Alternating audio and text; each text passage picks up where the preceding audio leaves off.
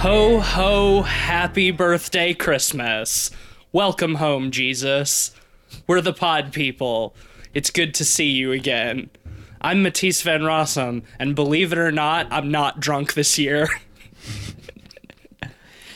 I'm Cleveland Mosier, and I'm preparing my anti-aircraft cannon for any reindeer, because I don't want Santa on my property. Je suis Belgique, je suis mauvais père. Ha ha ha ha ha ha. To any of our French listeners, on behalf of the entirety of the Pod People Collective, do apologize for that magnificent performance. I know you're probably overwhelmed by how accurate his French accent was. Yeah, I wouldn't have even known that it was you, Ben, if you weren't sitting in the room here with me. That was quite convincing. It helps that I have a beret on. That's true, and a striped turtleneck. Yeah. I really went full into this character. The baguette's a nice touch. Well, folks, 'tis the season for the sleasin'. Christmas time is upon us. There's not a ton of Christmas horror movies, and most of the ones that are out there are pretty shitty.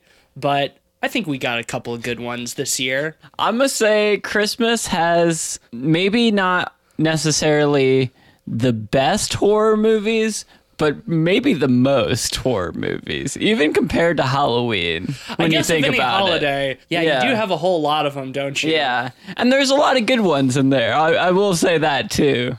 Yeah, well, we've talked about some good ones in the past, like Krampus and Black Christmas and Santa's Sleigh. And we've also talked about some not so great, but fun ones like Silent Night, Deadly Night and Silent Night, Deadly Night 2. And Ginger Dead Man. And Ginger Dead Man. And Ginger Dead Man 2. And Ginger Dead 2.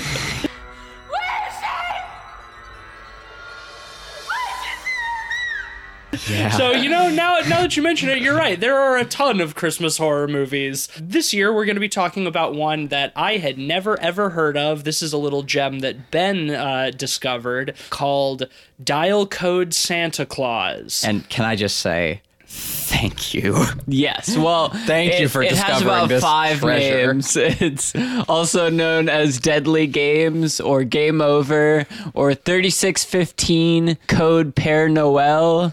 I don't know why it has so many names. And that's not like it goes by. Like those were official titles. Right? Yeah, they have weird separate posters. Just weird, man. So this is a French film from 1989 directed by René Manzor and starring Brigitte Fossey, Louis Ducreux, Patrick Florsheim, and Alain Lalanne. Lalanne. Apologies for mispronunciations. I don't do well with French.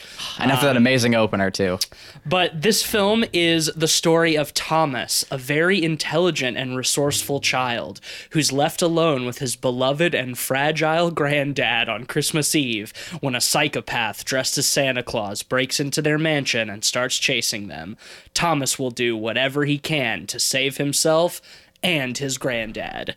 Before we even touch any aspect of this film, the less you know, the better. It's amazing. To an extent. I will say, if you've seen Home Alone, you've seen sections of this movie, but in a much different light. Yeah, it's like Home Alone, but like beyond that, like everything is a delightful spoiler. Yes, like, it is an utter joy to go into this one knowing nothing. I hadn't seen any content or anything for it. I'd never heard of it. I was worried it was going to be a dud, frankly. I actually found this movie because last year it was recovered by the American Genre Film Archive and shown at last year's Fantastic Fest, which is a big genre film festival. And they showed it at the very end of the year after we had all left for Christmas. And I saw the trailer for this, and it's one of those trailers where it's been cut today for an older movie. Oh, yeah. So it's cut with quotes that say, like, this is batshit insane, and what a bizarre mashup of genres, and this movie was ripped off by Home Alone, stuff like that. And I was just like, like so baffled because from the trailer, even the production design was so high compared to like the obscurity movies that are pulled from the ether that I had to know what this was. And hoo boy, did we get one here. Yeah, production design, I think, is one. a great place to start. I was expecting a low budget, kind of goofy, kooky French film.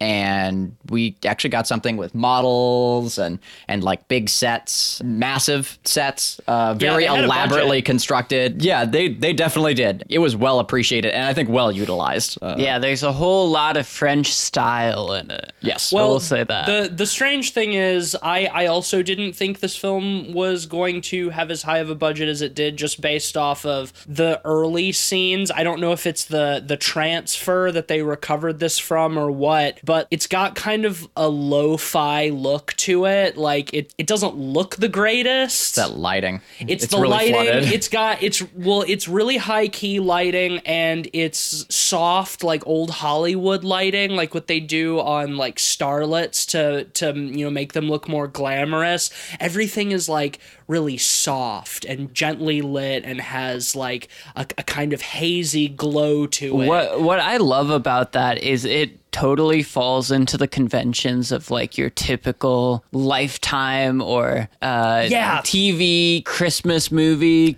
It does children's look Christmas exactly movie like that. corniness. Yes. In terms of its style, and then it just takes such a right turn about halfway in. It really leans into this children's Christmas movie feeling, and then it takes a bizarre turn into like a home invasion slasher. And it's such a weird mashup of genres that I wasn't I don't think any of us were expecting. No, I was like that. asking during the film. I was like, why are we watching this for the podcast? This is like a kid's movie, right? And then it was not. Yeah. It's very slow to start, definitely. There's no horror setup at all. No, not at all. The intro shot is just a bunch of kids playing in the street, and then our spooky man Our hobo like shows up and he like our pedo bum. correct starts like also joining in, and the kids just kind of leave because they're like, why is an adult playing with our street gang? And then the opening credits, and we carry on, and he continues to be kind of creepy, but we don't know to what extent. And then it's just full, and then yeah, like you said, halfway into the film we just go full on slasher. We're in for something we did not sign up for, and I loved it. I thought that was wonderful. Yeah, it almost lulls you into a false sense of security with its style. It definitely does. For a long time, I was like, okay, where is this going? There's definitely some fun, goofy stuff in the beginning, like when we get introduced to our protagonist, Thomas, the little boy, who has this just massive, elaborate playroom with like a life-size airplane in it. Yeah, the kid's like literally sleeping in a fucking in the cockpit of a plane. yeah. And right after that, we get like a montage of him getting up for the day and getting all his play gear and stuff. And it's set to this weird Christmas-themed Eye of the Tiger ripoff song. Oh, yeah, and it's blatant. Like it's just like in a different key, and that's it. The opening, the riff is the same, and we're like, "What the fuck? This weird Eye of the Tiger knockoff." And then the singing starts, and it's obviously not a native English speaker, just going, "Christmas, it's Christmas." Well, before he even gets into the chorus, too, like it gets really edgy, and he starts singing about like Black Angel, like shit too, and then it's Christmas, Black Angel. Like, it's awesome. Wow, what a song. And the whole time, like you said, Ben, this kid is doing himself up like Rambo. Yes. He is obviously obsessed with like American action heroes. He's got a goddamn Snake Plissken mullet, for one thing. Oh, yeah, this child is gone full mullet. But yeah, he Rambos himself up. He's got all his fake guns and like knives and swords and shit, and he paints his face black, and he's running through the house, ducking from plant to plant, like shooting it at fake enemies. And there's the whole time there's like the sounds of like gunfire and explosions. And I thought, okay, that's a touch by the film to like let us get into the kid's head. We're hearing what he's imagining. This is his imagination. This is what he's imagining. That's not his actual playroom. That's what he imagines his playroom to be. But then after this whole thing, it cuts down to him going into the basement. There's like a big sound system set up that's broadcasting through the house, and he takes out a cassette tape labeled War Sounds. And so, the gunfire and explosions was being projected throughout the whole fucking house. Yeah, it was actually like it was non-diegetic. Like, amazing. Well, it was diegetic. Yeah. Sorry, The lengths that these parents go through to make the kid happy is unbelievable. At one point, his dog's running down the hallway, and a trap door opens up, and the dog just falls into it. Yeah. With a net right beneath. Like, yeah, they went through the lengths of letting him install a trap door in the house. That's remote controlled from his like Buzz Lightyear fucking wrist guard. Well, we quickly learn that not only is this kid spoiled and the son of very rich parents, but he's also some kind of savant. We see that he's good at everything. In the first 30 minutes of the movie, we have him hacking. Yeah, this movie is so delightfully dated. Yeah, we have him hacking. He has a multi-monitor setup in his attic. In 1989. He's programming all of the cameras in the house, so he has access to them on his Buzz Lightyear gauntlet, which is really just like what looks like an 80s era cell phone, just like a car phone. To his, yeah, just massive. We see him fixing the car in the garage, where his grandpa sits in the car and watches him do it, and then they go for a drive with this 11-year-old boy driving. He's the master at everything. Yeah, except they make it very clear at the beginning, as hyper intelligent as he is, he still believes in Santa Claus. He believes in all of it. All of them. He believes in fairies and goblins and everything. So one of his early conceits is trying to talk to Santa on like a message board, which I did not even know existed in 1989. Yeah, this is pre-AOL. More bizarrely, It's pre-internet. It turns out he's talking to the weird pedo hobo creep. Right, from a terminal. Like it looked like an station? ATM almost in a train station. It was bizarre because it was like printing off dot matrix pictures of Santa on the screen.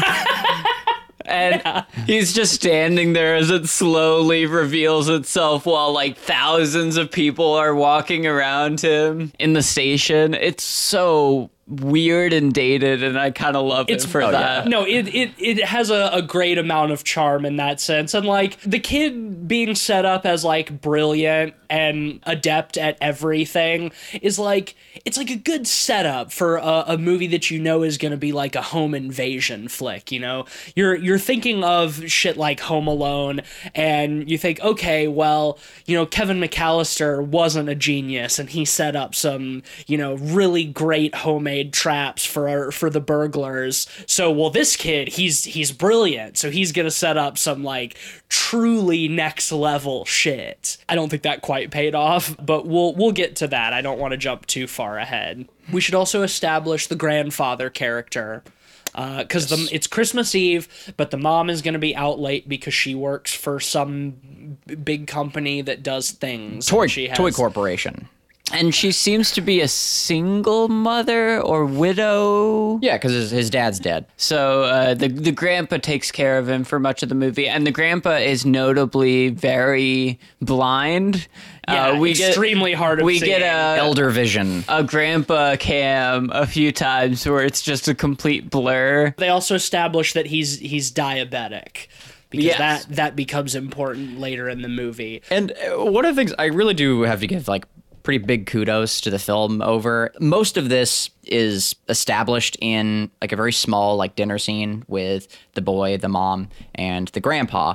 And the dialogue is like relatively naturalistic. Like all of it's delivered like not for the sake of the viewer, but it's delivered conversationally, and just going in expecting a bad horror movie and getting like decently established exposition was very unexpected and appreciated. Like, well, that's the thing. I think we were all kind of expecting something so bad it's good. Yeah, and really every time we started to be like, what the fuck? What's going on with that? That doesn't make any sense. We always got an answer. A believable explanation for it. It's one of the most logical B-grade horror movies I've seen in a long time in terms of like explaining every single thing in a way that doesn't seem too convoluted. Yeah, you can see the amount of like love that went into every aspect of this film. It makes sense within its universe. It's over the top and goofy and ridiculous, but everything has logic that you can track, which was a pleasant surprise, because I don't think any of us were expecting that. No, I was saying before you got back to the house, Ben, I was saying to Tease, I was like, you know, it's getting late and I'm getting pretty sleepy, and if I fall asleep during this movie, podcast or not, I'm not going to feel bad about it. And the movie was amazing. That was never an issue. No, it kept the pacing up pretty well. Like, I know there's a lot of setup, but I didn't find any of the setup too excessively boring. It is pretty standard Christmas movie fare. Yeah. But it isn't particularly dry. It feels like it all has a purpose in the movie. Like, everything that we're seeing has some sort of payoff later. I started to get a little bit tired of it because I went into this wanting a slasher, and I'm like, okay, well, give me a slasher and give me some Bring action. the kills. Right, bring the kills. And it just doesn't for a while, and then all of a sudden it does. And it very much so But does. I wonder if showing this to people and not telling them it was a slasher would make it... I think it would probably wreck their day, honestly, because of what the first kill is. I would be mad, I think, if I got to that moment without knowing. I might do that to my parents later. Just show them this movie. They won't be pleased when it gets to that scene. I can already tell you. Like, that's if you don't know you're watching a horror movie, you will probably get mad at that But point. I mean, all in all, the horror itself and the gruesomeness itself more thrillery is apart from that one it's scene. A light horror for sure.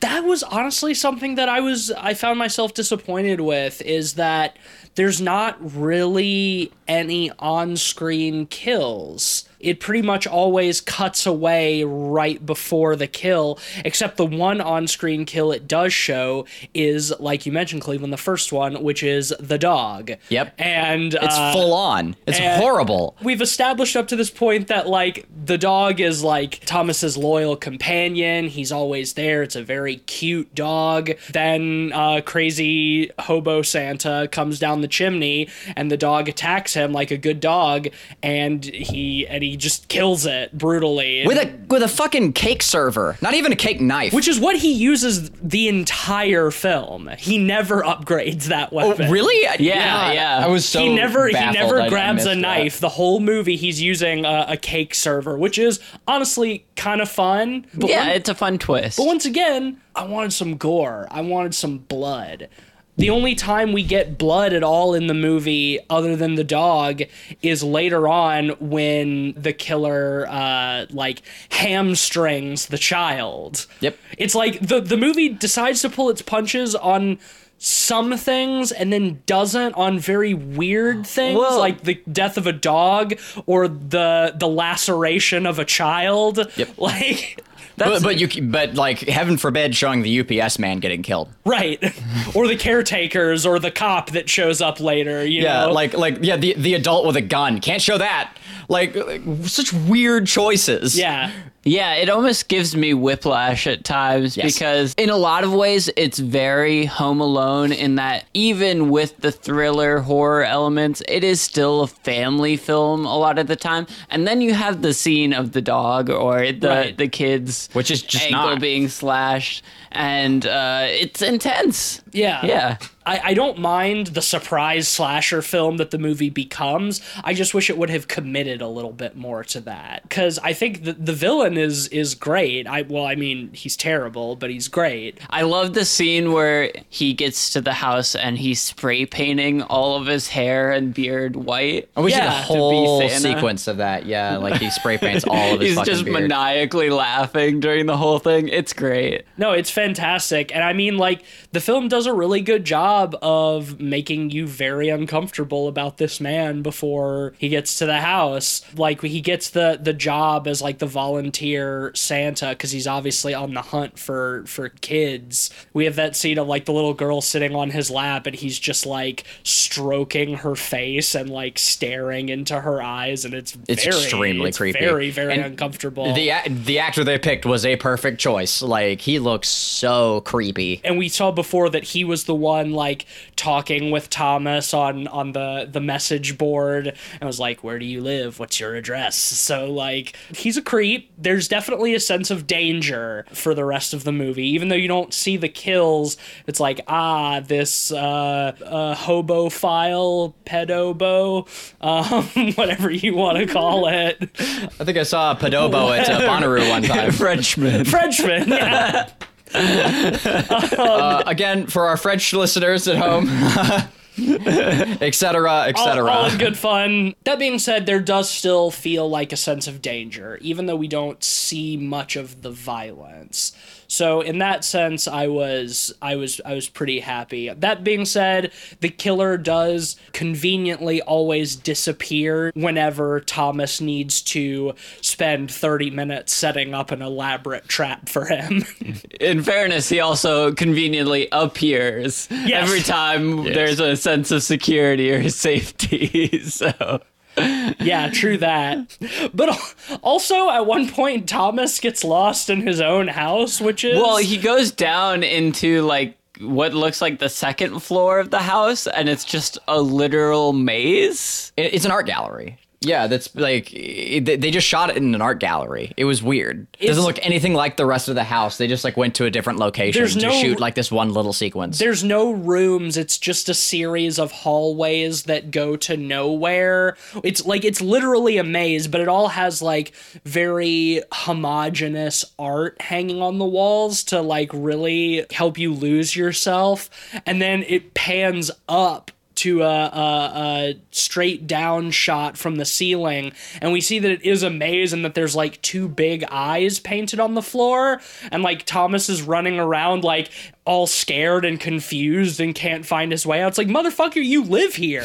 Why do you have a maze in this is your house? You should know the maze at this point. Especially as like diehard Rambo as you are, like running around the house setting traps and going through secret passageways and stuff. If there's a fucking maze in your house as a child, you are gonna know that maze forward and backward. And then he leaves and we never see that locale again. Nope. Yeah, well, they use their locations very fast and loose.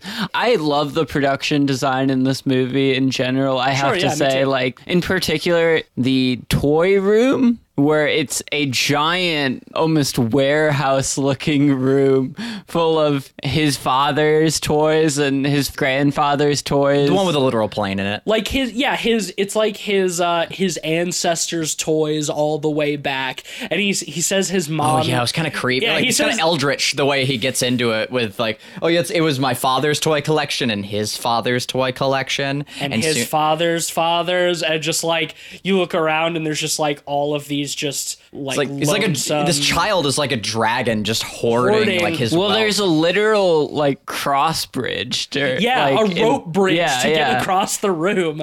And like Grandpa doesn't know this is here, and mom doesn't either. Yeah, Thomas tells us that Mom doesn't know that this massive, like you said, warehouse size room is in their house. He's like, yeah, this was just a secret between me and Dad. Like, what? It's so eldritch. Yeah, it definitely smells of forbidden knowledge, and I was hoping that would somehow like come into the killer's downfall, some horrible ancient magic contained in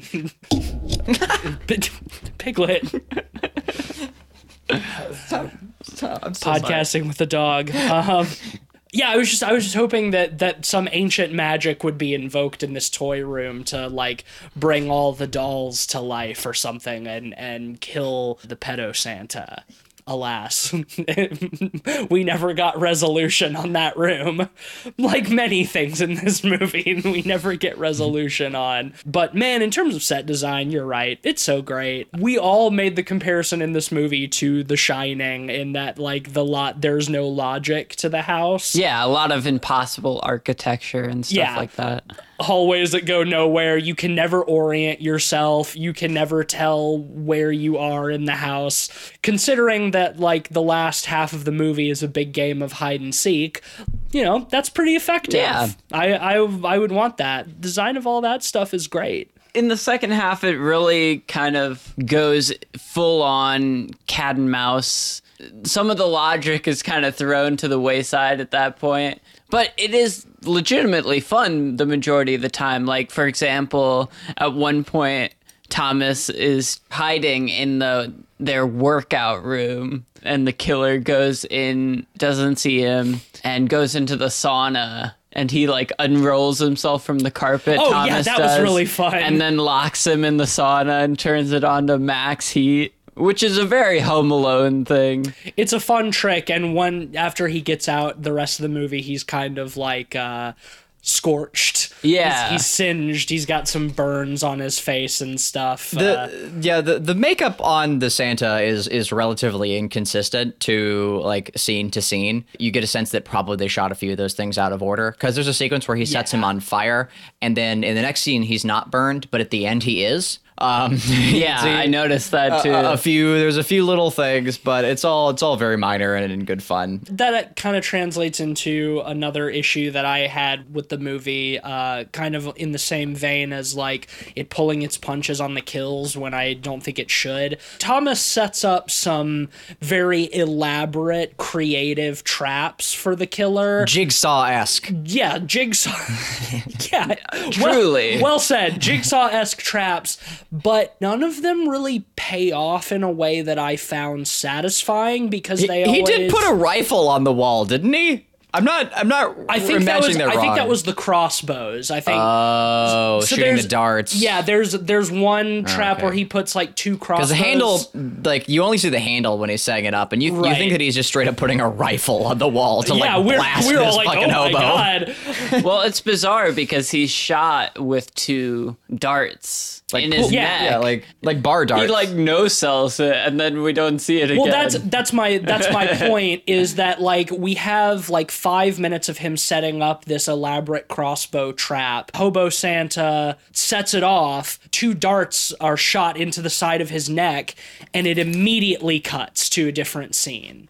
We don't see him reacting to it, and the next time it cuts to the next trap. It's like they were so concerned with showing the traps that they didn't think about showing it cuts to Thomas. It cuts to Thomas setting up the next trap. Yeah, exactly. It's not even like in Home Alone, we have the big montage of him rigging the whole house and waiting for the wet bandits to show up. And it's like, okay, we've seen him set up all these traps. When are they going to set them off? In this one, it's Thomas sets up a trap, killer activates it and no-sells it, cut to Thomas setting up the next trap, so on and so forth.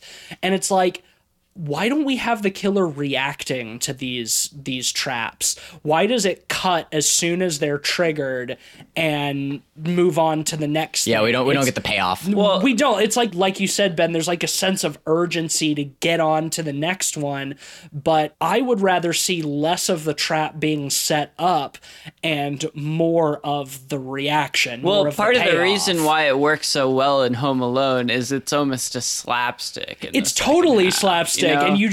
And you continue to see Joe Pesci and Daniel Stern getting more and more beat up. Yeah. And trying to go all the different ways into the house and just running into new traps. And by the time they finally actually get to Kevin, they're shattered, basically. They're destroyed. That's what's so funny about it. And like the only trap that Thomas sets up in this movie is the least elaborate trap of all, the persona that we actually see hurt the killer. That's pretty much it. I found like the idea of the traps is very fun. Like the little choo-choo train gag. Oh, that sequence is awesome. Great. Yeah. It's a fantastic sequence. It doesn't have a very satisfying payoff once again. Well, I kind of liked that it was a dud, actually. That one, I think I would have been more okay with being a dud if I had gotten more from the traps leading up to it. You know what I mean? I would agree with that. I think they pull their punches a bit much with the traps, just because I almost feel like they were focused on making it a serious home invasion thing, that they were nervous about going too slapsticky with it, which I think is almost a detriment. Yeah, I would say yeah, it in contrast to the toy dragon cavern with the plane in it. Right. If you're going to have that, go ham with the rest. But really, I think as much as we've picked it apart, I do see it as a minor thing personally. Like it's not too... It's fairly minor for me too. Yeah, I think... It hurts the movie more than I would like it to for me, because I think it's like... the legacy of Home Alone kind of affects the view of it as well, because we're so accustomed culturally to seeing, these traps with elaborate slapsticky payoff. I suppose, but honestly, when we were watching it, like the film is stylistically different enough that I didn't really find myself thinking of Home Alone all that often. I'd pull out the occasional comparison here and there, but I don't feel like Home Alone was my major point of comparison for this film. That being said, the setups are great. I just wish that they had more payoff. I think that would have made them more satisfying, because a lot of times I just feel left with like blue balls, kind of, especially because the set pieces are so elaborate and the production design is so good. There's so much of Thomas setting up stuff. It's like, the foreplay is great, but let me bust, Mm-hmm. Well, you and the hobo have that in common. Don't do that. Well, why don't we get into the sort of the Die Hard Dark Night of the Soul moment? Yeah, probably my favorite part of the movie. Yes. Because it's the weirdest. Yes.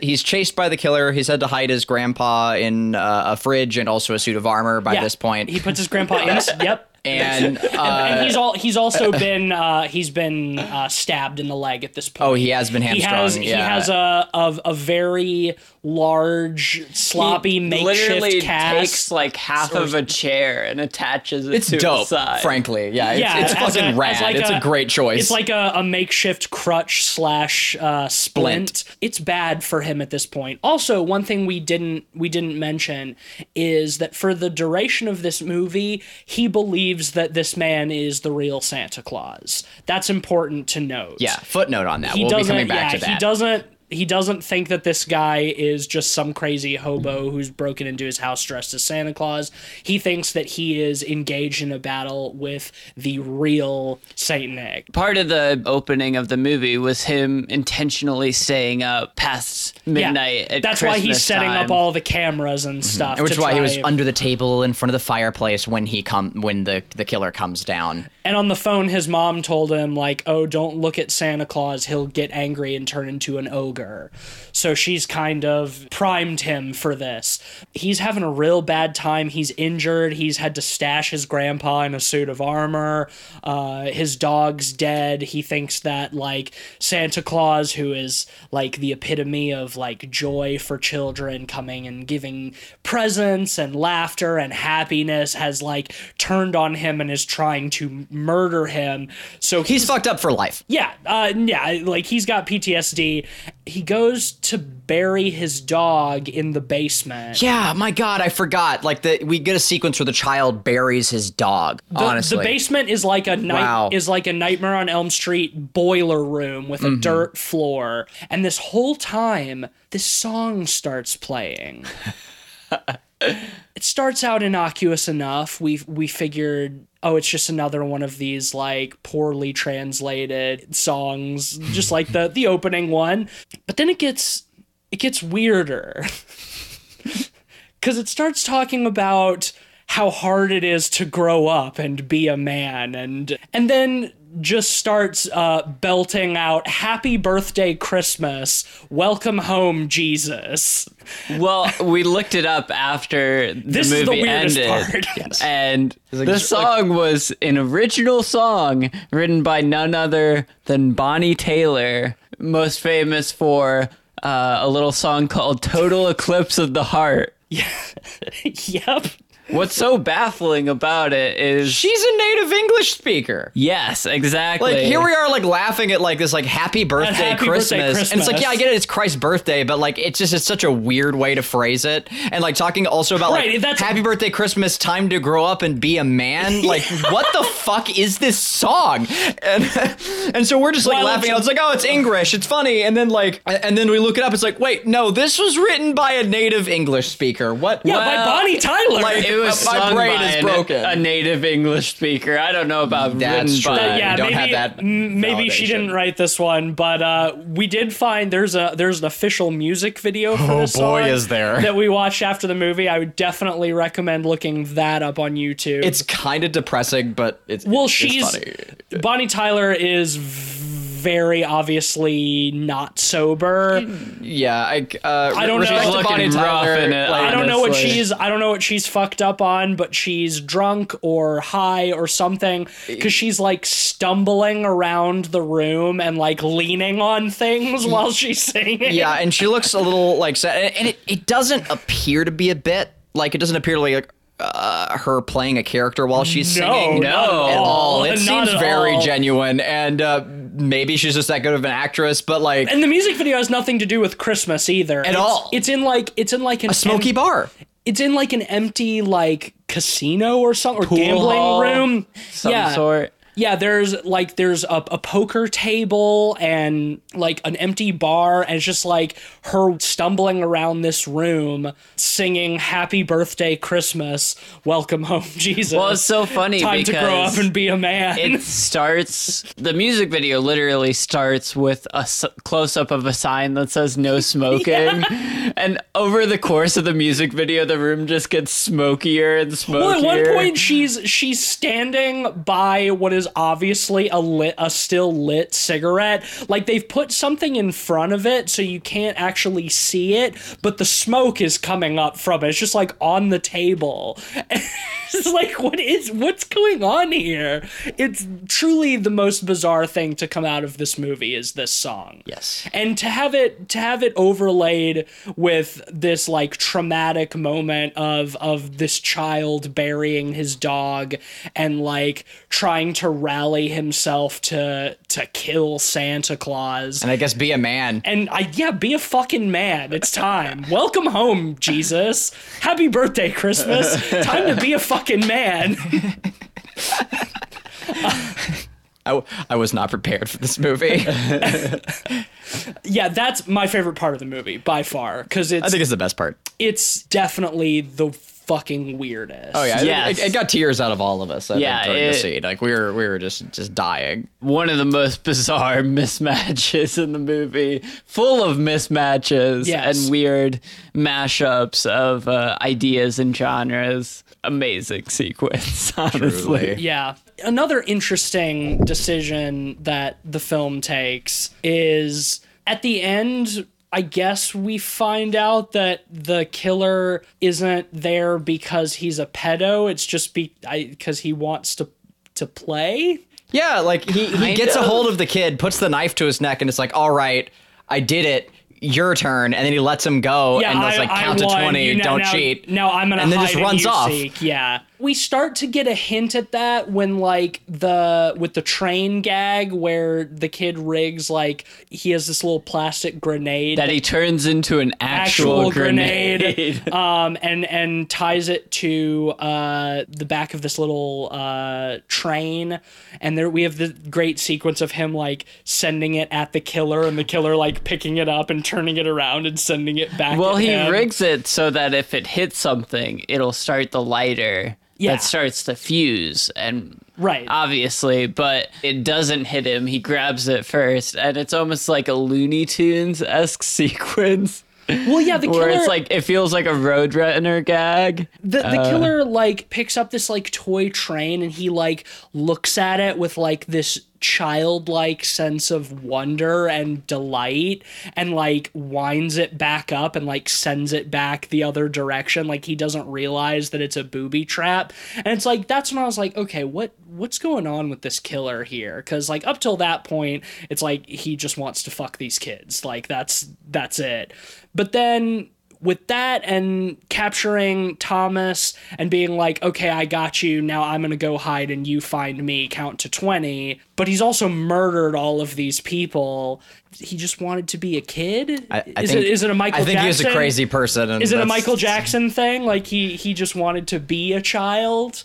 I don't know. He just lost his goddamn mind. Clearly. Because he killed a dog and... Yeah. Well, and he killed a bunch of actual people, too. Yeah. He did, like, slash Thomas's leg and, like, kind of cripple him. So, like, he's not innocent by any means, but it's a weird kind of subversion at the end. It's like, haha, I went through all of this and murdered a bunch of people and broke into your house, not to rape you, but to play hide and seek with you.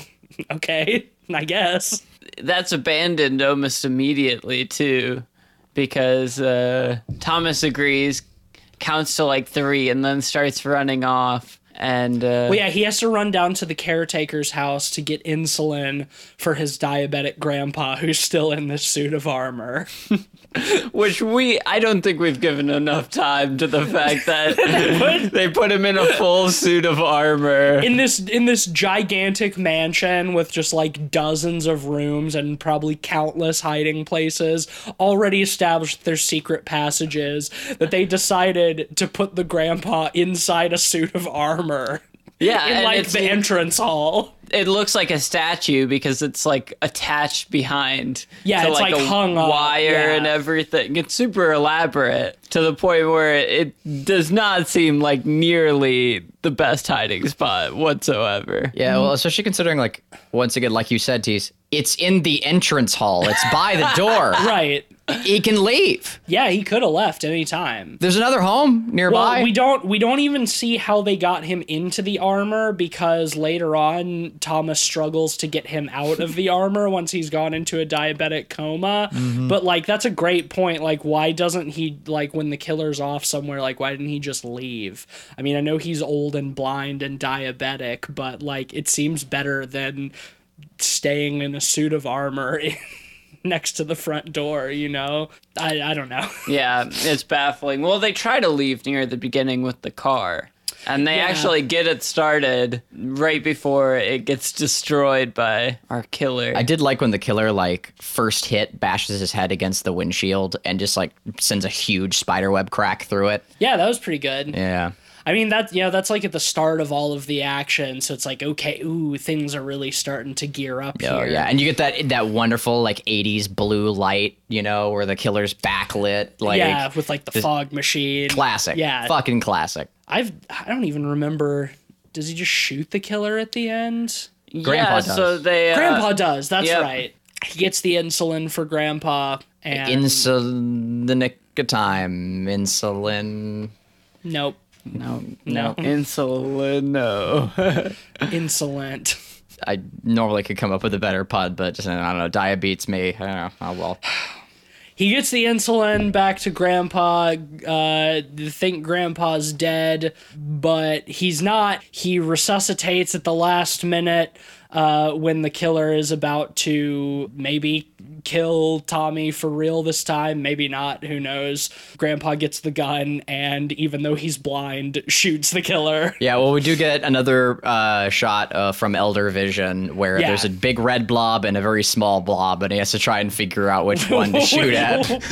How do I hit this moving target? It would have been so funny if he had accidentally shot the kid, though. What a way to end the movie. Yeah. But I mean, in fairness, we do get a second best ending with the mom gets to the house. Finally, she's been driving to the house for most of the movie. Yep, to see in the entrance a dead Santa Claus looking man. Yep. Her grandfather with- like passed out on the ground And a totally shell-shocked Thomas. yeah, this kid's just got this 1,000-yard stare, just like gazing off into the distance. And just like, Tommy, are you okay? What's going on? And just keeps just fucking staring out. to see Santa Claus. Yeah. and then credits roll. It's like, yikes. It's wasting no time. Yeah, we don't get a resolution. Like That that's is it. our resolution Yeah, right like there. he has PTSD forever. This kid's fucked for life. Yeah. If I had to guess, I would say the next 30 minutes probably consisted of mom telling him that Santa's not real and him still not believing Yeah. believing he killed Santa. Yeah, he had a real traumatic night, to be sure. What a fucking truly bizarre film. Bizarre, but mostly well made. I was expecting it to be trash, and it wasn't trash. I thought it was delightful. That was fucking great. I also thought it was delightful. I wish that it went a little bit farther. I wish we got those payoffs for the traps, and I wish we actually saw some creative, fun kills. I will say though, what we did get to see was pretty fucking great. Yeah, and I love all I wouldn't the- replace anything. I love all of the dated technology in Yeah, it. same. It leaves such a charm, and it almost has like a weird early MTV vibe at times with the super high key lighting Yeah. and the fast editing at times. It's really bizarre, but it's one of a kind, and I would absolutely recommend it. It is one of a kind. I can definitely agree with that, despite the comparisons to Home Alone. Weren't you saying that the people who made this movie tried to sue Yeah. the production of Yeah. Home Alone for plagiarism? Yeah, I don't know or what some happened such? about that. I saw that they tried to sue with the director, claiming that he saw Home Alone and stated, "Oh, they ripped off every bit of my film." I don't- see similarities, you know. Yeah, but I But- don't... Also, like, this entire film is a love letter to other films, be it Rambo, Die Hard, etc. Right, exactly. Like, it in and of itself could be accused of, like, it's a weird Die Hard film. Honestly, like, it seems a little bit like he's being a sore loser because Home Alone did better than his movie. and it's like Home Alone, you can't really compare to Rambo. no. But this film you absolutely can and a half. Like, this film is very, like, Rambo inspired. Both protagonists end Well- up horribly traumatized. That's what's so funny about this movie and what makes it truly unique. I don't think there's many, if any, movies where you could say it's equal parts Home Alone and Rambo, equal parts kids movie and gritty action movie. True. It's definitely a one-of-a-kind film. I've never seen anything quite like it, and doubt I will see anything quite like it ever again. Do you want to rate? Yeah. Cleveland, let's start with you. Okay, I do agree with your sentiments. I was laughing consistently, and it's been a while, I think, since I've laughed to the point of tears with you guys. And, like, I don't know, like, growing up, like, we used to watch some really funny stuff, Tease, and, you know, we'd laugh to the point of tears over just weird shit, you know, we'd come across, and just happy birthday, Christmas, man. Happy birthday, Christmas, dude. It's Seriously. so good, and like, that key moment is such a delight, and there's so many delightful moments. It's consistently entertaining. I'm gonna give it a strong 4. I adored this movie. Hedge it a 4.5. I'm gonna stick with 4, but hot damn, great movie. What a ride. Word. Well, yeah, I enjoyed it overall as well. I thought it was pretty fun, totally unique and bizarre in all of the best ways. Happy Birthday Christmas, it has to be like one of the funniest memes we've pulled out of a movie in a long time, I think. So I will definitely remember it for that. That being said, I do have to dock it pretty harshly for not really living up to what it sets up in a lot of ways. Still enjoyed it, but fell short in several key ways for me. I'm going to give it a 3 out of 5. Man, I've been looking forward to this movie for months, and I have to say I was not disappointed. While I agree with some of your sentiments that it could have gone farther in a lot of aspects, I definitely think this is one of those movies that deserves to be pulled from obscurity, and it deserves a cult status, you know? agree. It deserves a cult following, absolutely. And if you're looking for a more off-the-beaten-trail Christmas movie, you're sick of watching Elf or Die Hard or... I mean, who's sick of watching Die Hard, though? True. In fairness, I was just counting it as a Christmas. You need another Christmas movie to watch. I've never seen Elf, and I'm sick of that movie. Yeah, if you're sick of the standard fare Jingle All the Way, even though I love Jingle All the Way, I will say that's a great one. Or Home Alone, or any of those, White Christmas, etc. Check out this movie. I think it's not a perfect movie, but it's a whole lot of fun. And it's fun, I think, if you know nothing about it, bring it to a party and put it on, not even telling them it's a slasher or a thriller movie, and see the results. I think... Again, you might piss off some people for the dog part, but apart from that, yes, I agree. Like, to throw them off. I think it's a blast. Well, I think you're overstating the gruesomeness of the dog scene. I mean, he stabs it, like, in the throat. Like, we see all of it. It's pretty rough. It's like a child's dog he's watching get slaughtered in front of him. Like, it's pretty hairy, man. It's a gritty child trauma experience for sure. But it is absolutely a blast to watch. Be a man. Yeah, happy birthday, Christmas. I'm going to give it a 4 out of 5. All right, well, that'll give Dial Code Santa Claus or Game Over or whatever of its myriad titles you want to call it a 3.7 out of 5. Yeah, despite my pretty big qualms with it, I would definitely recommend it. I think you're absolutely right that it's a film that deserves to be pulled from obscurity. The more people who see it, the better. Next week, we're going to be talking about one of the... more critically acclaimed Christmas horror movies, one that I shamefully have not seen, but I'm very excited to watch for the first time. We're going to be covering Joe Dante's classic Gremlins. With a special guest. Yes, returning John from our Return of the Living Dead episode. I blanked on the title of that movie. There's so many Living Dead movies. So that's going to be very exciting. I've seen Gremlins 2 several times, but I've never seen the original. Wow. I know. That is surprising. It's the opposite for me. I've seen Gremlins several times, but I've never seen Gremlins 2. Well, we'll get around to Gremlins 2 at some point. Gremlins 2 is a treat.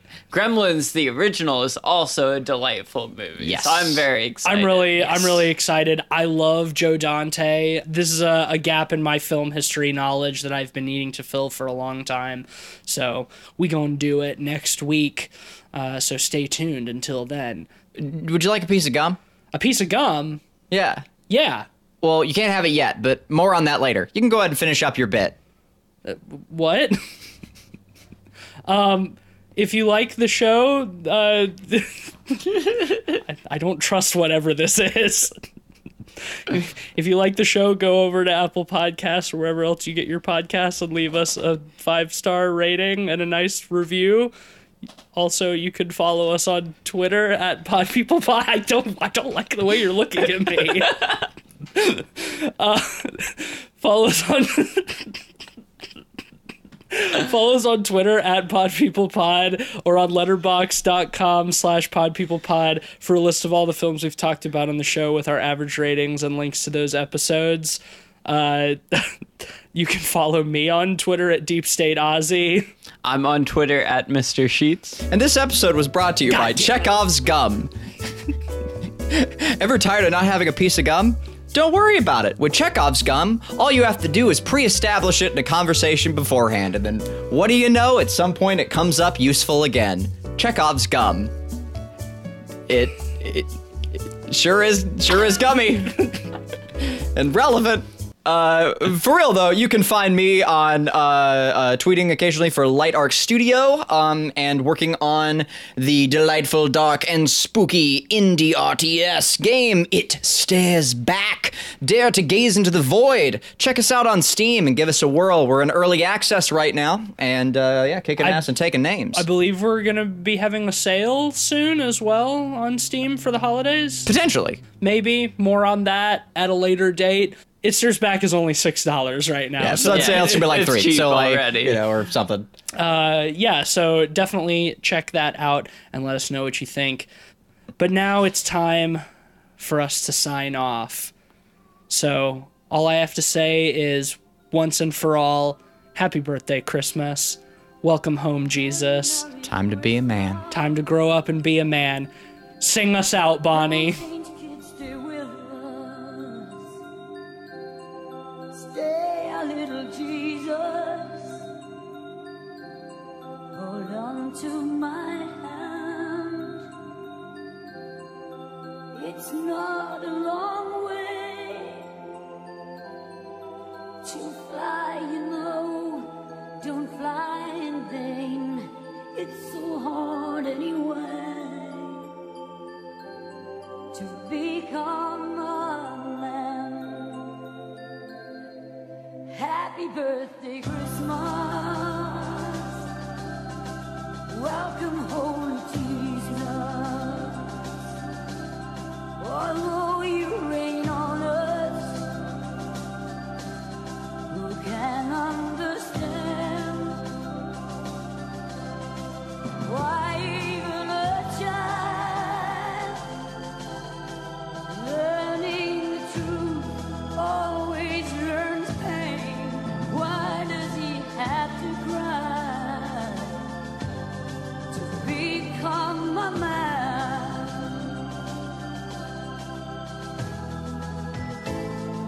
Help me, Santa Claus.